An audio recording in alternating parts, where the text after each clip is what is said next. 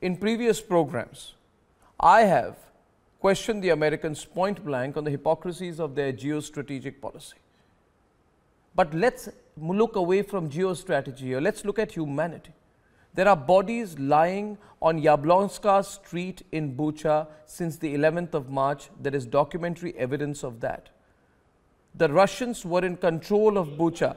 The Russians were in control of the town. There are stories of repeated rapes and summary executions. Repeated rapes and summary executions. I'm not talking about supermarkets being looted. I'm talking of something very serious. And as of tonight, Nikita, you need to understand this, that many people are beginning to believe. I said, you see, today tell me one country in the world. Name one country in the world today, Nikita, apart from Russia, which is supporting you on Bucha. Is even China saying it's fake news? You just tell me, name one country right here, right now.